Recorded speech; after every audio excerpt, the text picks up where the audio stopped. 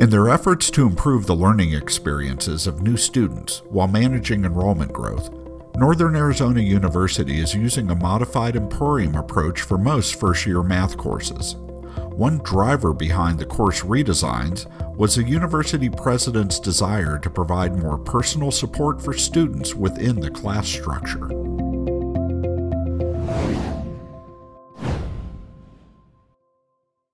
So I think our president was really thinking about a better way, more updated way, thinking about how kids learn nowadays. And we know the attention span in a math lecture isn't very long. It's about, I think, the first 5 to 10 minutes, and then you lose them.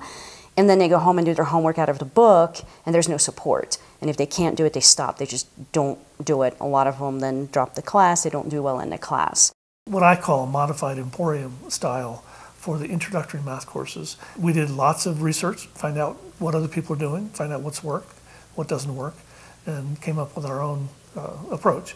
This has a lot of flexibility, so they don't, they can work it in our lab, but they can also do it in their dorm room, anywhere where they have internet, it can work on it. The Lumberjack Mathematics Center hosts 4 freshman level math courses, and they are taught with a modified emporium model. And that means that we replace class time with technology, with lab time, required lab time.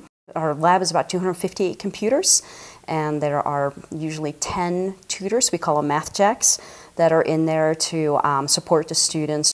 So the tutors are undergraduate tutors, so they're peer tutors, same age as the students there. So the tutors have quite a big burden on them to assist the students that are taking various courses at the LMC. There are also on duty at any given time 2 or more graduate students and 1 or more faculty members. So we have a sort of a hierarchy of a team that is always working. So when a student has a question, usually they do have help buttons in their software that will say, like, can you show me an example? Can you take me to the textbook where I can look at this myself?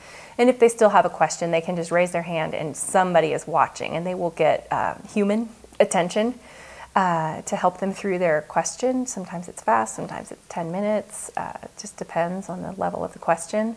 In the 50-minute class periods that we have, we really can't talk about all of the content. So they can watch video lessons, they can do their homework and submit it. It's all online.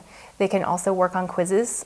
What have faculty and staff at NAU learned so far from this modified emporium experience?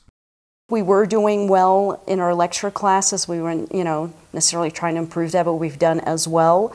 We've seen higher success rate in the next class they take, as all the classes we take, students move on to another math class. And I think that's been good. I think there's some things that are not as easily measured, like that independent study skills. I mean, really, being on your own and learning, I think is really good for them. The tutors really enjoy the training. They feel like that adequately prepares them, it makes them feel more comfortable when they walk in. They enjoy the mentoring part of it. The only thing they don't enjoy is the exams that we give them, the content tests. But they do admit that they are necessary. It makes them worry about the job prior to being in the job. So when they're in the room actually doing their job, they feel more confident because they know that they've already mastered the material. What surprised me about the thing is I thought we were just going to put kids in front of computers and it would be very impersonal. But I find that we actually get a lot of opportunities to work one-on-one with students, and it's more interacting than I do in a, say, traditional face-to-face class. What we are seeing at Northern Arizona University is an emporium approach that has been adapted into an NAU-specific implementation, leveraging the school's investment in the Lumberjack Mathematics Center.